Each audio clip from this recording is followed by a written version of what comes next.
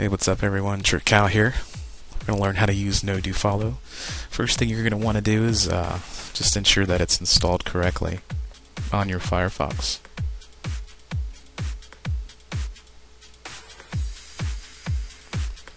Once you've done that, ensure that it's turned on. You can do that by going to Tools, clicking NoDoFollow.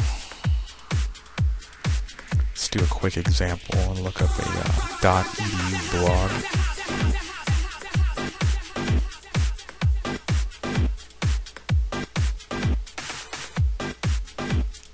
This one looks like a good blog.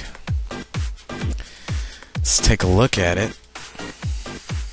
Here we can see all the DoFollow and NoDoFollow links highlighted. There's a blue DoFollow and a pink NoDoFollow. It's as simple as that.